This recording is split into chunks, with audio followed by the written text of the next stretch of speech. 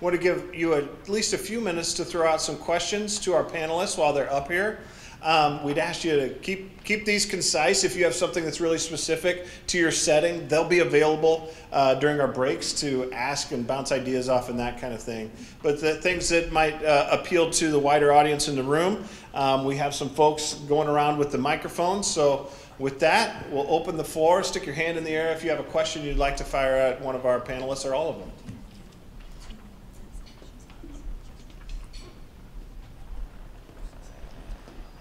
Yeah, Father. Questions for Colleen. This is for Colleen. I am a pastor of 4 rural parishes. So I empathize with what you're saying about people from one parish not wanting to drive to the other or only going to church when the Mass is at their church. Have you come up with any solutions? Have you found anything that has worked so far in terms of integrating them into an actual family, a single community, as opposed to all these small separate communities?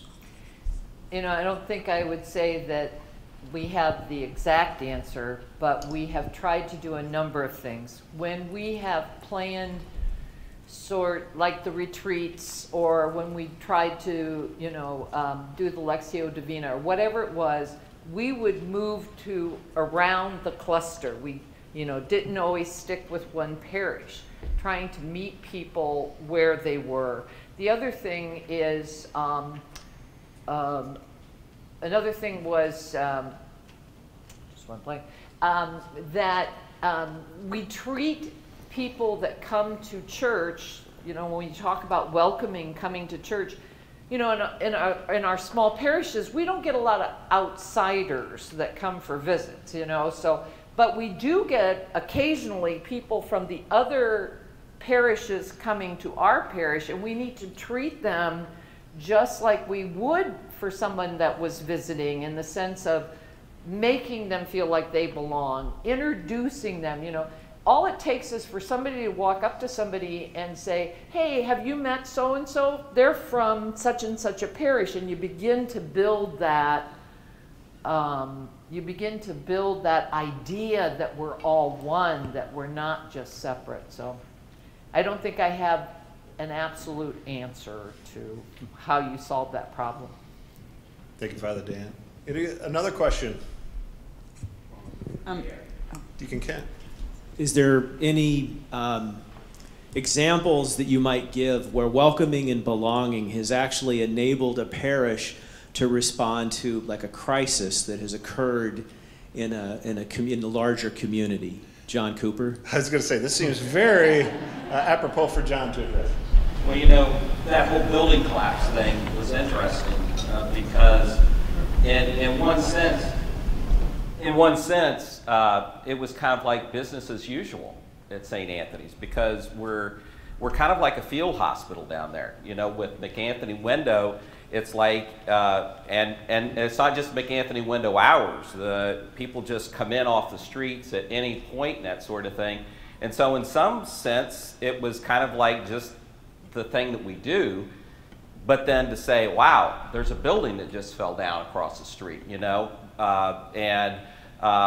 but, you know, I think that what I loved about that is that everyone, whether they were parishioners or just from the community, really came together to help out. And that's a beautiful, beautiful kind of thing, you know.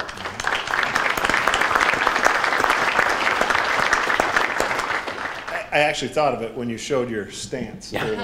And I shared this with Father Rudy when I saw him a couple weeks ago, that you guys are so practiced at it that you knew what to do. And that's something that I think we can all learn from our parishes of, you know, going through the motions so that we're ready when those opportunities come along. It doesn't take a bunch of lifting. Another question, maybe one more? And I have one. Here. Boy, there. I was like, the voice of It's angels. Another question for Colleen. I really liked what you mentioned about the little short parish retreats, like the 2-hour, you know, at the start of Advent, or, you know, different things like that. And I'm wondering if you could tell a little more about that, like who organized it? Was it, did you have a speaker, or was it your priest, or like what did you actually do at this 2-hour retreat? You know, well, we took The very first one we did, you know, the internet is a wonderful tool. And there are a lot of people out there that have done things, though you don't need to reinvent the wheel. You know, and I can remember Googling Advent Retreat.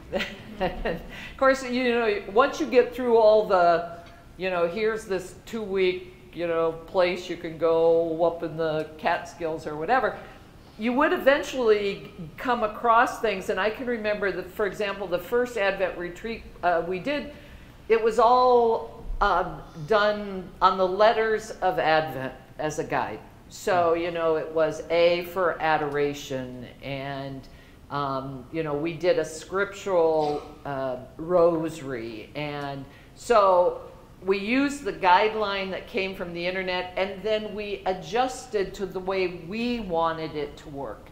And the other thing we did when we incorporated music.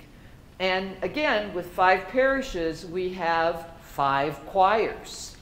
But we put the word out and said, would you take part? And all of a sudden we had a cluster choir that agreed, you know, they love to sing. So they came for that, and they kind of took over that aspect. So we didn't start from scratch. We sought out what was out there and adapted it and changed it, and then assigned parts to everybody on our team and kind of created the script. And it wasn't as difficult as it sounds. And again, it's, you know, it was only a couple of hours. So it's very doable. If you would like a copy, I'll send you one of what we've done in the past. And another great example of, you know, maybe pull Trevor Pullinger aside in our break or something, or some of our diocesan staff of some people that can get you some resources to do some of that stuff too. So thank you. Oh, Bishop. Well, I'll take your question. Okay. Just real quick, so I've been there to Anthony's where they've done their thing in the Mass, right? A few times, and they, so, you know, you think about becoming Catholic maybe, or you're looking for a parish. So they put that out there, but then there are people there that I don't know if you do this all the time, but here's people that you can talk to like right then. They don't have to come to the parish office sometime during the week. You engage them like right away, which is really good. Staff people, I don't know who else, how you did that exactly, but they're at the doors. Go talk to those people. So I thought that was really effective. Yeah, and I had a Baptist who has never converted to the Catholic faith, but comes every week with his wife, who took me out to lunch one time when I first got to St. Anthony's, and he built up to tell me, because at first, Bishop, what we were doing is we were saying, you know, call the office or come to the RCIA meeting and that sort of thing, and he's like, you need to do like the Baptists do. You got them right in front of you, do an altar call, you know? And so that's where we started saying, you know, and there's staff here to talk to you right now, kind of thing. Awesome. Can I say one last thing? You can. Well, I probably can't just say one last thing. I want to comment about Dan's comment about the power of listening. If you've not had the opportunity to get your hands on the things that came up at your parish listening session, please do, if you can. I had the opportunity to actually go to like 4 of the listening sessions within our cluster, and that was powerful. Just to hear people, as Dan said, you know, nobody had trouble voicing what broke their heart about the church. That could have gone on for hours. But when you said to them, what brings you joy about your faith? And there was dead silence. That was eye-opening as far as, okay, here's where we need to do some work. So if you can get your hands on what it was actually said, if you weren't there, I would suggest doing that. Thank you, Colleen. Let's hear it for our panelists here.